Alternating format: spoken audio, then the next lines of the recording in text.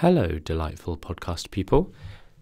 Those of you viewing, if, as of, what's the date today? It's like sometime in January 2021, sorry. Ever so slightly different setup. I'm just a bit more comfortable. Visually, it's slightly different.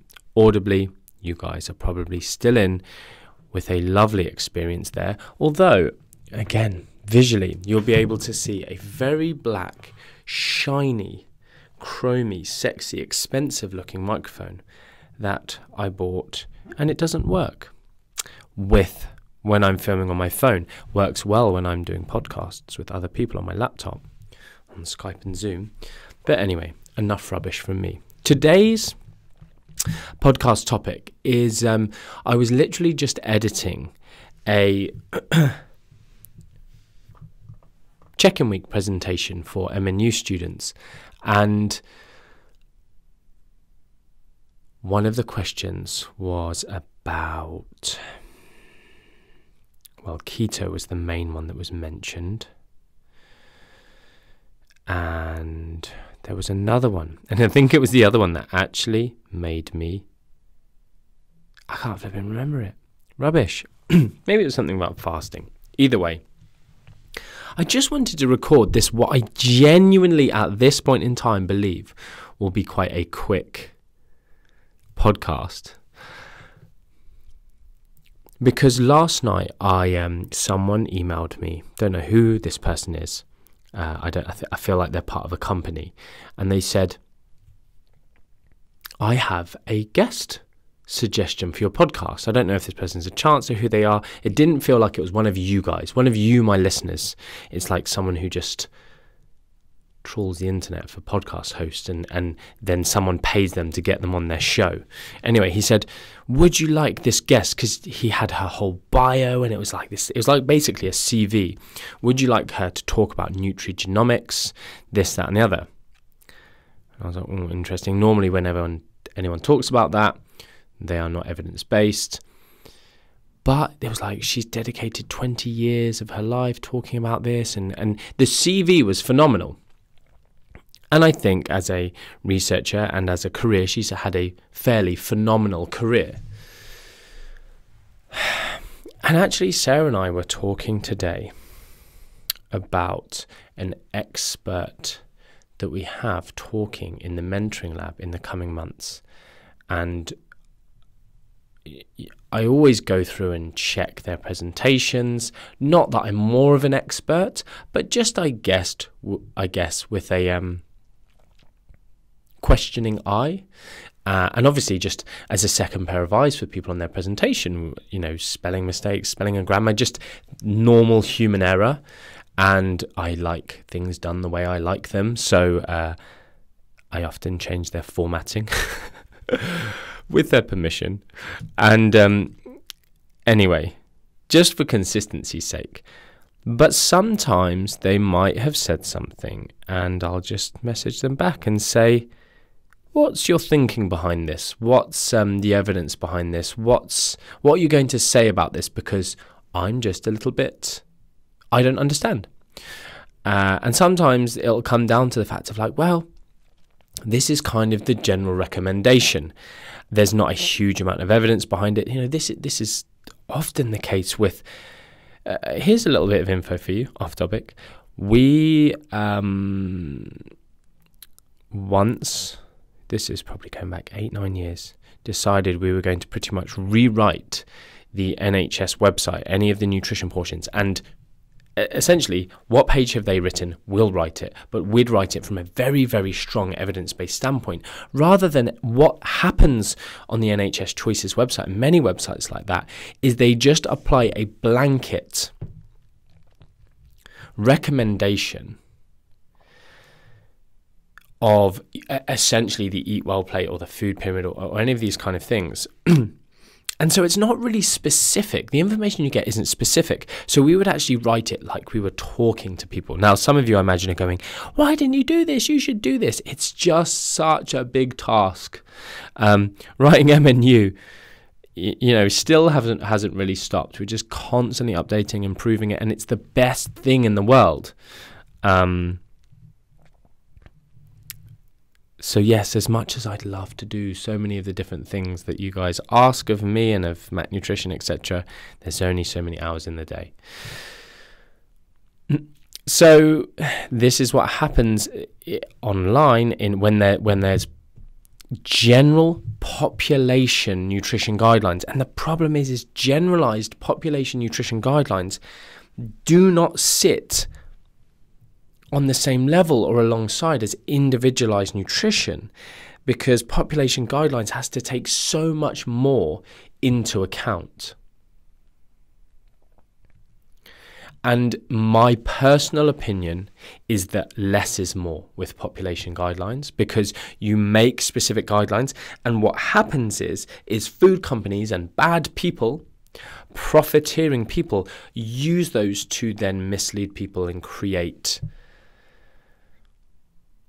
for instance, health halos.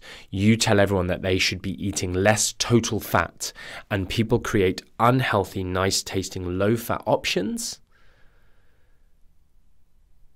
and people believe they are good for them. And you are essentially undermining people, disempowering people, because you've given profiteering individuals, companies, that tool to use against people. So yes, I don't like it. And some of the best countries in the world say so little with regards to their nutrition guidelines. It's amazing. We teach about some of these on MNU. Anyway, off topic. My point being is we were going to go in and teach from an actual, you have this issue, this ailment. The evidence is you should, everyone's going to do better on a healthy diet. But again, this is very often you'll hear me saying elsewhere on the internet, I haven't said it on the podcast, but eating the Mac Nutrition way, or eating the MNU way, or eating in a healthy way based on my principles. And unfortunately, I can't just stand here and tell you all of my principles, but this is why I had that massive rant in one of my podcasts. Just consume all of my content. It's all out there. It's all free. And, apart from MNU. And you'll be so empowered in so many different situations. You'll have tools to help you with so many different situations that you might find yourself in with regards to goals you might have, or it's mainly the goals that you might have, but goals in certain situations, lacking motivation or whatever, or you're a client, or you're a lay person yourself with regards to nutrition science. But anyway, you should eat a healthy way. But are there some specific things that have shown some promise with your certain ailment that is worth actually digging into and using? Now, This is what happens. So we go through experts' lectures, and sometimes I'll say, do you mind just taking that out, because I don't think it's hugely helpful and it's not providing a big enough picture to help them understand why that's maybe been said. Flip over to this situation of this expert guest who seemingly is insanely knowledgeable on genetics and nutrigenetics, etc. And they had provided a link to like an hour-long lecture that she had delivered, and very, very academic. And all of it was just like, yeah, this is all legit. This is just unquestionable, unequivocal information. The problem is I then got towards the end, and she was drawing on information from different research groups and this, that, and the other. And I, heard the word keto, and it sparked my interest. And the problem is this, and what I want to get across to you. And so, yes, content is only going to start at how many minutes into the podcast? But it's going to end quick, right? It's going to start late and end quick. Exactly what you probably don't want. The huge problem out there with this woman is very, very, very academically qualified, likely a high IQ individual. Another thing that she did actually regularly was talk about all of these petri dish studies and animal studies, which without a great deal of,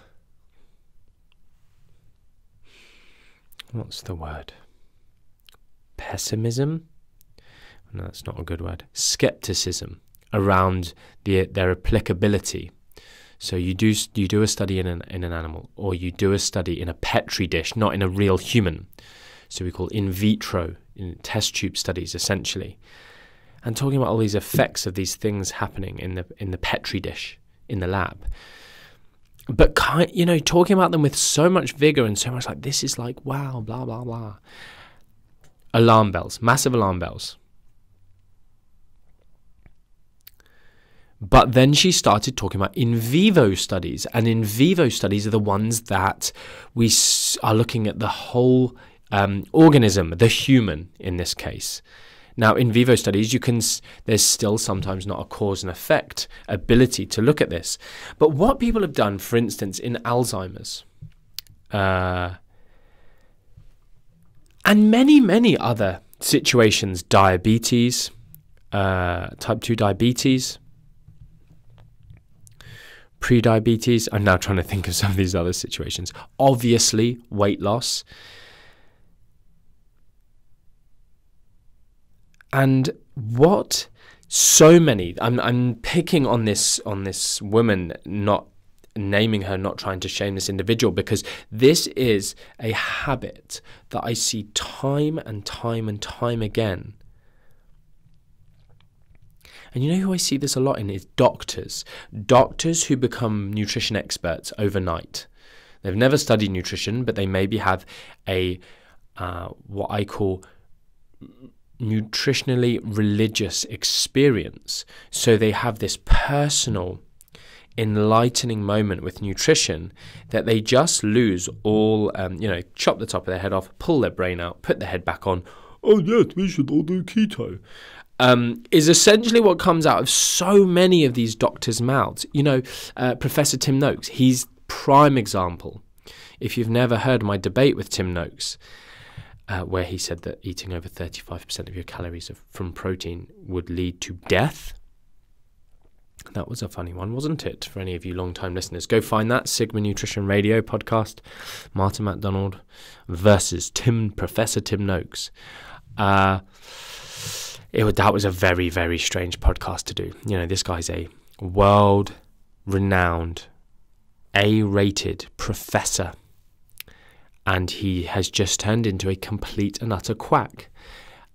And, he's South African, and I don't know if that's racist or not, but it's something that I think, what's it called? It probably is racist in this day and age. What isn't racist in this day and age?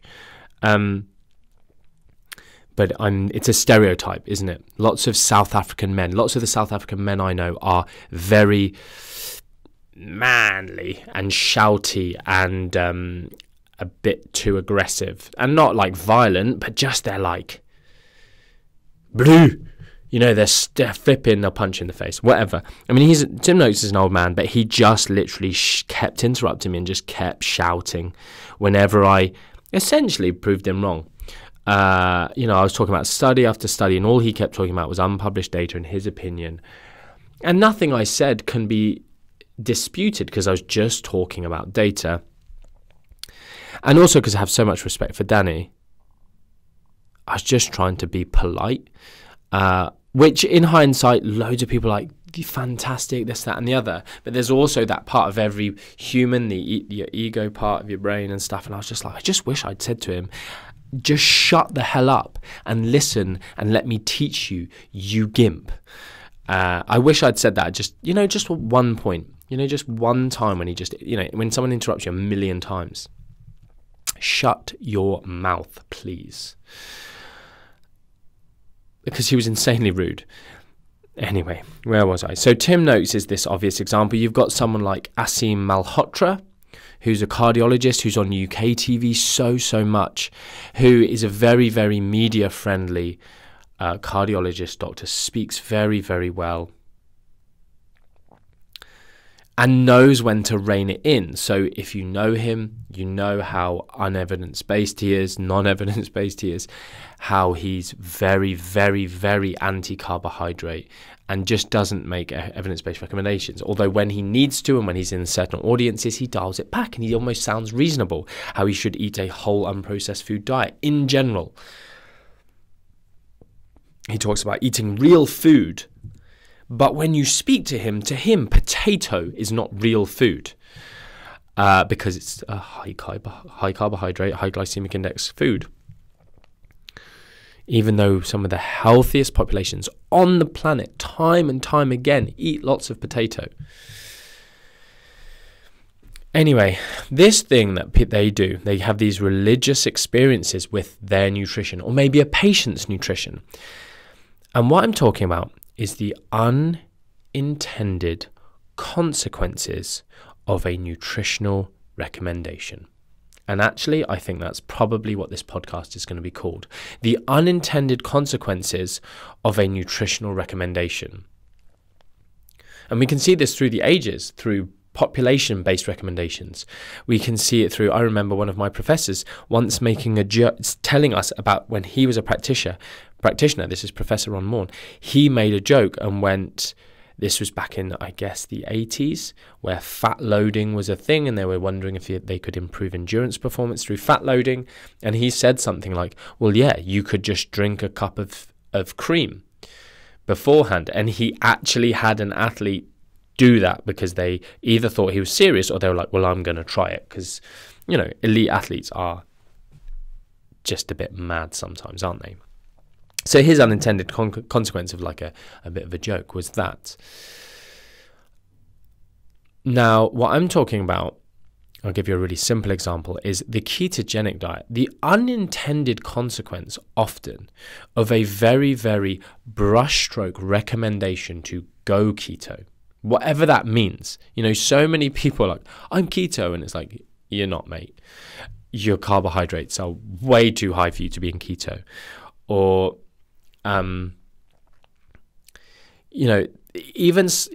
we know now some interesting stuff about protein, not taking people out of ketosis unless it would potentially be obscenely high, supported by like the upper end of the ketogenic level of carbohydrate or whatever.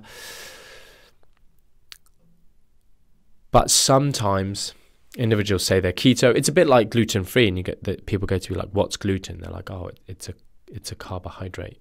Or, you know, people just don't get what they're doing, but they've changed their diet so much. So an unintended consequence, which maybe not be a negative one, but an unintended consequence of it may be that they just eat less junk. And these are all these different things. You know, unintended consequence of maybe saying you must eat breakfast is someone eats more calories and gains weight. There's a study where they did that. Regular breakfast skippers, they said you must eat breakfast. They told them start eating breakfast, and they gained weight. But yet you have, you know, hundreds, if not thousands, if not tens of thousands of dietitians, nutritionists, personal trainers that will tell you, I get my clients to eat breakfast and they lose weight. The unintended consequences here are not necessarily due to the advice, eat breakfast. But that person eats breakfast, they get a small win for the day, and therefore their normal mid-morning sausage roll, croissant and hot chocolate, 1,000 calories, they don't have because they feel good about whatever they had. Now an often cited unintended consequence of going keto is an increased protein intake. So some of the early studies where we looked at keto and the results that were coming about from it showed a significantly different protein intake. Now, there's two ways of looking at this. Is keto, if you stick to the laws, let's say, of the 85%-ish calories from fat, 10%-ish calories from protein, 5%-ish calories from carbohydrate, those kind of laws. This is why there's some definitions are difficult, because a ketogenic diet really is anything that puts you into ketosis. But we know there are very different scenarios, like you can have endurance athletes becoming ketotic, going into ketosis, but consuming quite a lot of carbohydrate simply because their energy expenditure is so high. But if we stick to these rough guidelines of like less than 25 grams of carbs a day, or that macronutrient ratio that I just mentioned there, we then can compare that to, a different dietary habit, like a government guideline, less than 35% calories from fat, which amazingly, if some of you didn't know, is termed a low-fat diet, even though that's not low-fat, in my opinion. And then protein and carbohydrates set where they're set. So there's that option, or there's this scenario where you go to a doctor or a dietitian or whoever and they say go keto, and you start changing your diet and changing the foods you eat, but actually you just eat a lot more protein, you do eat more fat, less carbohydrate. And if we're talking about, there's something called intention to treat for some of you who are geeks out there. My intention with my advice is to improve someone's diet or their health or a metabolic marker or etc. And I'm going to give them this advice, whether they follow it or not, or whether they actually do it. Eat a ketogenic diet of this percentages. Even if they go away and they don't actually eat that because my advice led as an unintended consequence for them to do that. My intention was that, and let's see the outcome. Versus let's put people in a metabolic ward and control everything. I was going to say everything that goes into them. I wonder what they do about that. That's an interesting one, isn't it? Anyway, lol. Control everything that goes into their mouths. Again, another one. Everything they eat, food, drink, etc. There you go. It's a better way of putting it. In that instance, we can see what's the actual difference.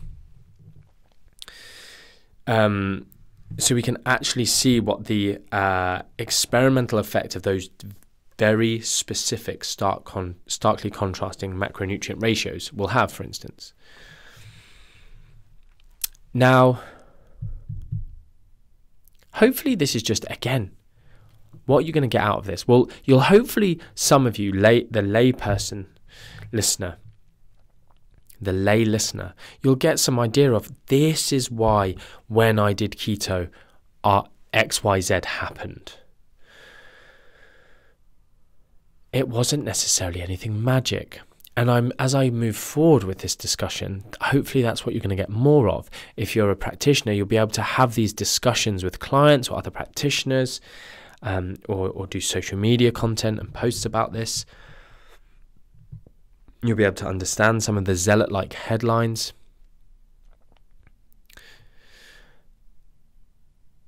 And the thing I wanted to talk about when I mentioned dementia earlier and all these different things is, very often you get this scenario where people don't understand nutrition very well. They're not a practitioner. So this is the example of this researcher I'm talking about, or any researchers sometimes. And what happens is they go, right, blood glucose is too high. This person has blood glucose dysregulation. We want to bring their blood glucose down. We want to help them regulate their blood glucose better. Now, if they jump straight to, right, we're going to take a group of individuals, a group of patients, and we're going to put them on keto. Oh my goodness.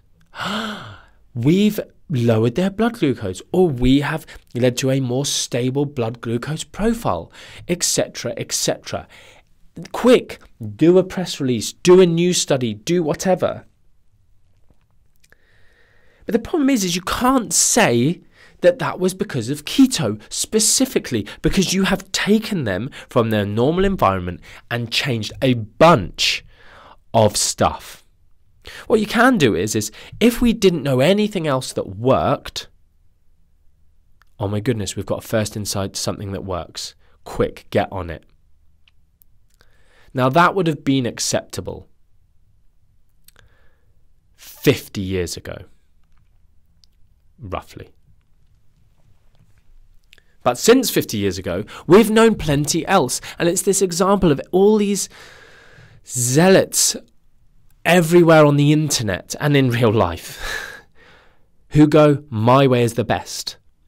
Who you get a carnivore person and a vegan and a keto and a paleo and a whoever-o, gimpo, on your post, alkaline gimp, in your Facebook group, in your Instagram post comments, saying that their way is the best and they did XYZ and they got these results.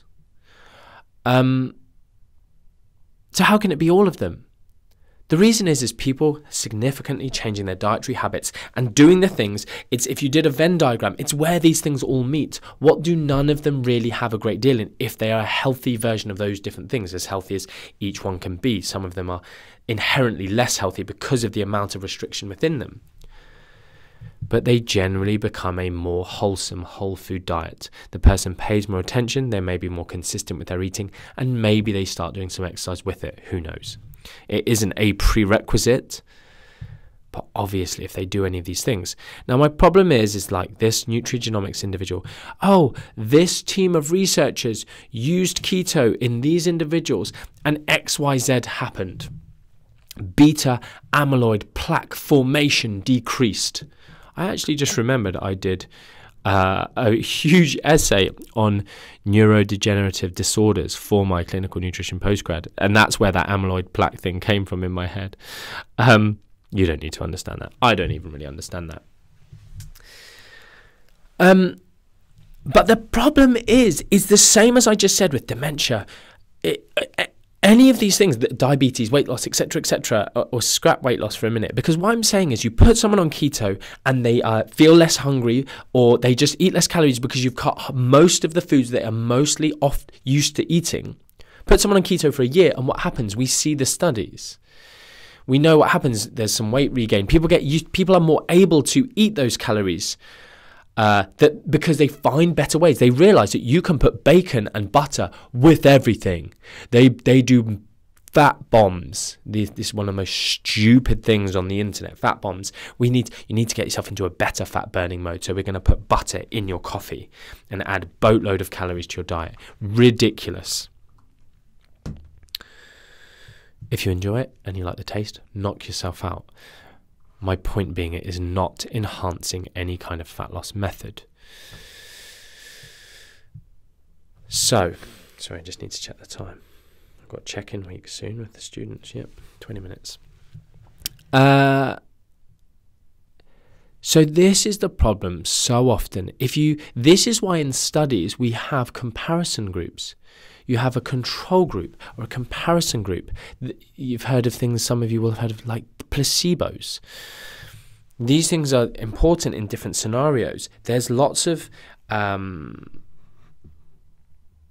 reasons that research is done the way it is so that we can provide adequate answers to a research question.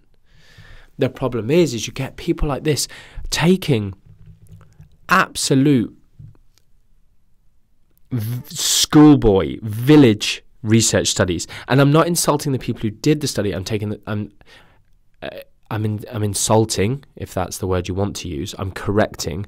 I'm telling them that they're silly. The people that jump from that very first stage type of research, in vivo research, and jumping to that being something that's recommended.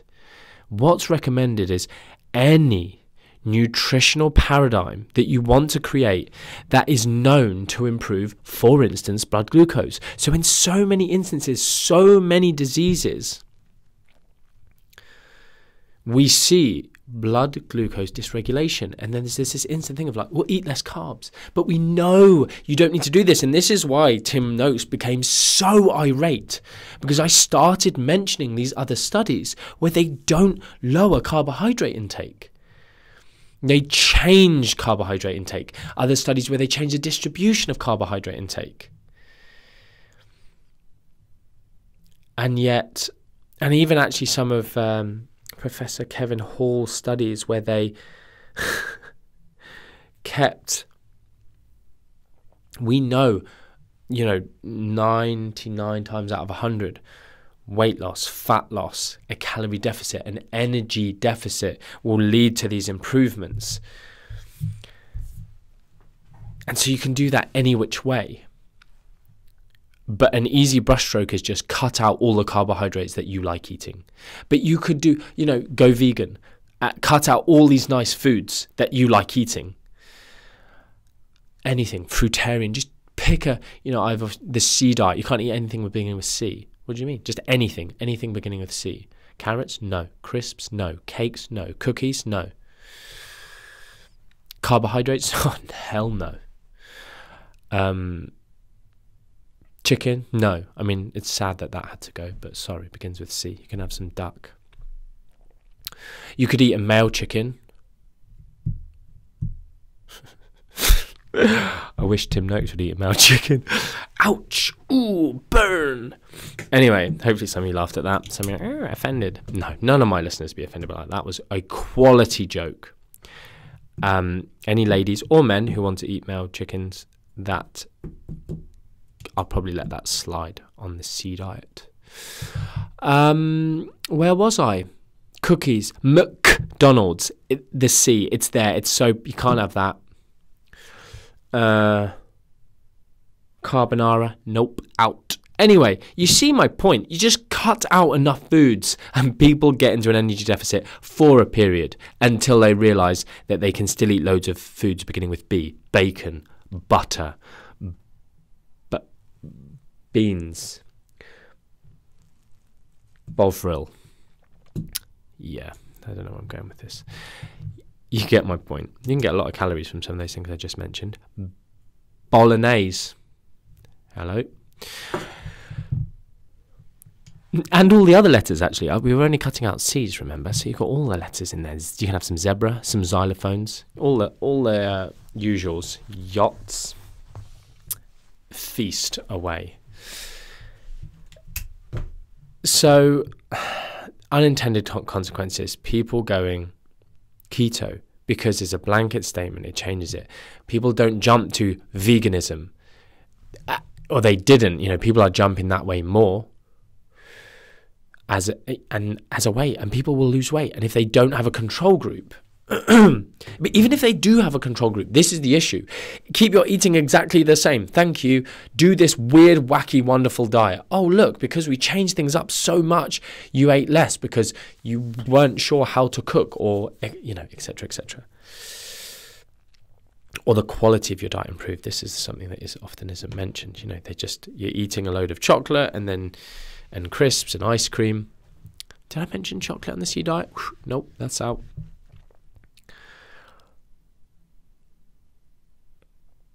But someone just is taken into a lab and they change their eating a little bit. The point being, if you don't compare keto versus, like Kevin Hall does, Professor Kevin Hall, these are some of the best studies that literally have destroyed the insulin hypothesis for anyone who has half a brain, or even a bit less. Because these studies were so well controlled. I think it's Hall 2015 or 2016. Ultra low carb versus low fat diets, same calories, and keto isn't magic. End of story. The results were just, I mean, the zealots still argue as you would imagine a religious nut would, but it's plain for us all to see that insulin was mega high in the super low fat, super high carbohydrate. Not like they weren't just eating beans and pulses and lentils, etc. It was like just typical carbohydrates, super high in a deficit. And obviously, super high insulin and fat loss occurred because there was an energy deficit. So there you go. I don't know how long I've gone on. It was supposed to be relatively short. I hope this kind of bite-sized level of information just makes you go, aha, wow, I've understood something. Maybe it's connected a dot somewhere, a conversation you've had with a keto-type zealot, or whoever, any zealot. In these comparisons, you have to have them. And it's an encouragement for any of you practitioners or researchers or anyone who follows my work.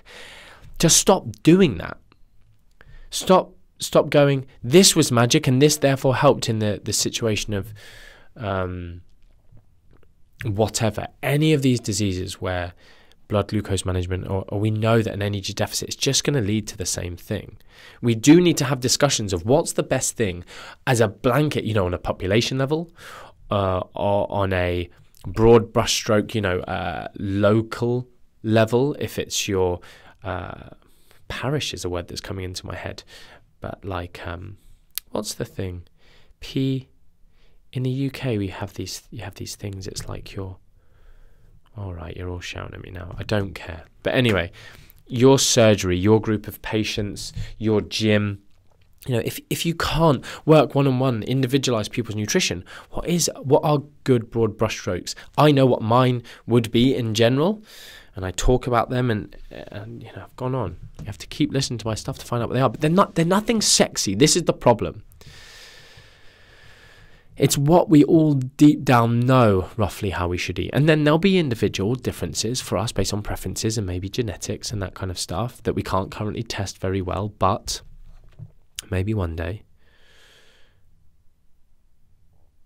But we need to have these discussions of like, if you do just go to people, eat as based on the eat well plate, and then you go eat keto. Who's going to get better results? Who knows? And then you have to, what's the results of what? And then you've got long-term adherence versus just what's going to be better in the first 12 weeks of telling people to do that, etc., etc. I'm not a huge fan of the government guidelines as they are taught, maybe, or as they are, how they are blanketed. Putting meat and cheese in with, I was asked this recently by a journalist, meat and cheese in with ice cream, and I can't remember the other one, but it's just debate. That's on the NHS Choices website or something. It's just silly lumping stuff in there, Saturated fat equals ice cream. I think it's ice cream crisps maybe, or cookies, and then meat and cheese. Like such distinctly different foods just lumped into that section. It's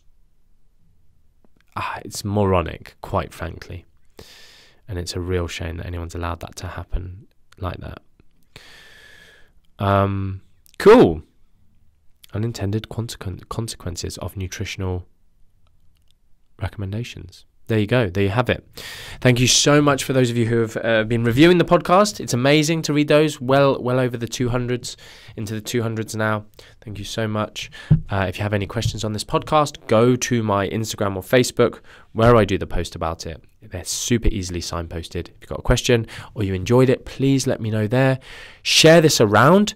This podcast would be a great one to be shared around.